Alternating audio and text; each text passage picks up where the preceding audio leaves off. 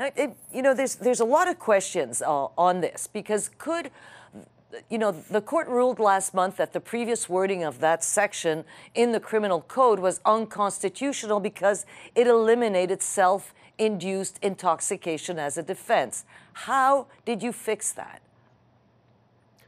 Well, we took cues from the court itself. The court gave us a couple of potential avenues to follow.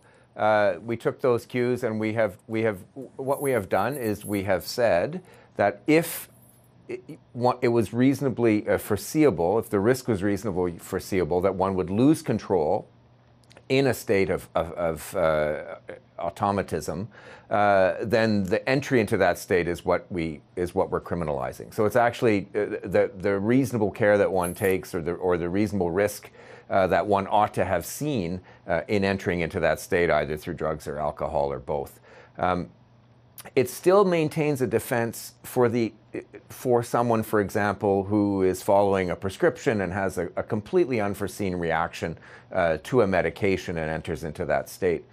But Joyce, let me also say that these are very, very rare occurrences. There are very, very few cases within our Canadian legal system of this state of automatism.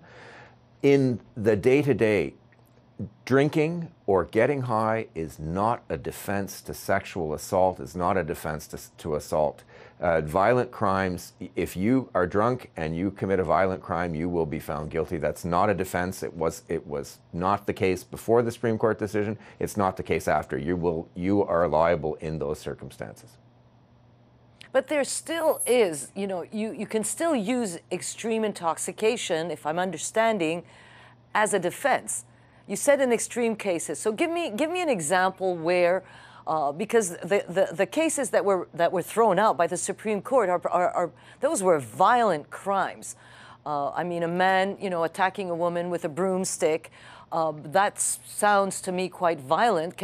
So it still can be used, you said, in extremely rare cases. Give me an example where it could be used, and where is the burden of proof then?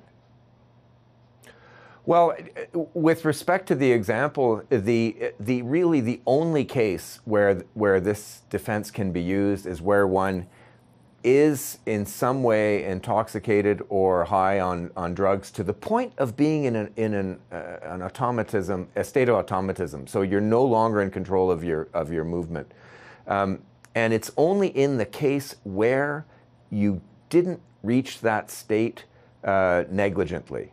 So if there was any reason why you should have known, previous experience, why the risk should have been reasonably foreseeable that you would lose control of your actions, lose control of your capability to control yourself, if you want to put it that way, you will be found guilty in all of those cases. So we have covered with the law today most of the cases.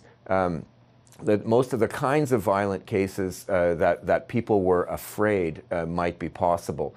We've only hived off one very small exception, which is you had no reasonable means of knowing that you would enter into that state. So the prescription drugs, for example, you're taking them for the first time, you have a reaction that leads you to a state of automatism.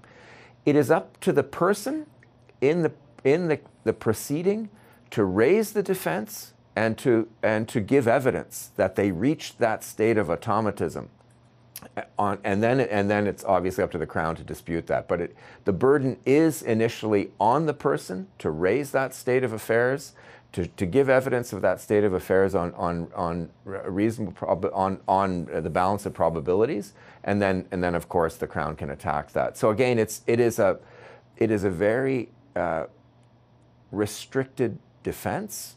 We think, though, that it meets the constitutional standards set out by the court, and maintains the accountability and the confidence that people have in the justice system, in the sense that we know that virtually all cases of intoxication and extreme intoxication will lead to the person being charged with the violent act that they committed.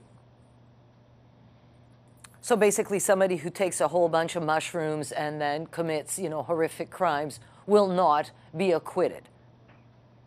It will depend on the circumstances, but in the vast majority of cases, we say yes, they will be found guilty. Okay. I want to ask you, Minister, because the House rises next week until September and the clock is ticking now. Will you be able to get this bill through before that? And are you working with the opposition? Confident we will be able to get it through. I'm an optimist, but we have been working with the opposition. We have had conversations from the beginning. I have signaled that we would find a path forward in the time that was remaining, and that there would be a proposed bill that we felt they could live with. We obviously didn't breach parliamentary privilege, but we have had conversations. I'm pretty confident that this bill has the kind of consensus across Canadian society, victims groups, women's groups, legal experts, and others. And there is a broad consensus across society. The opposition has expressed willingness to work with us. All of the parties in opposition have expressed willingness to work with us. So I'm pretty optimistic that both in the House and in the Senate, we can do what needs to be done with the time we have left. And you only have 1 week left. Minister Lametti, thanks so much for taking the time, and we wish you luck on this bill because we know that it does take some time. But before I let you go, I want to ask you something. I want to talk about a charge connected to an assault at a residential school in Manitoba, a charge that has been laid against a 92-year-old priest after a 10-year investigation. I'm wondering, is the federal government giving any First Nation support to undergo these kinds of very difficult investigations? Well, these kinds of investigations, as you know, Joyce, are undertaken by the police, and then charges are laid in conjunction with by the police, and then the cases proceed with usually provincial prosecution services, but occasionally the federal prosecution service, and they are independent of government. They are independent of me. But that being said, I think we all want to see serious crimes be punished seriously, particularly these, because of the devastating impact that they have had. And no one should underestimate our desire, or my desire as Minister of Justice, to see these kinds of crimes investigated and prosecuted, even if they took place a long time ago.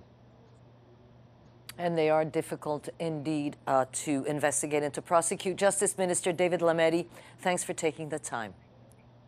It's been a pleasure. Thank you.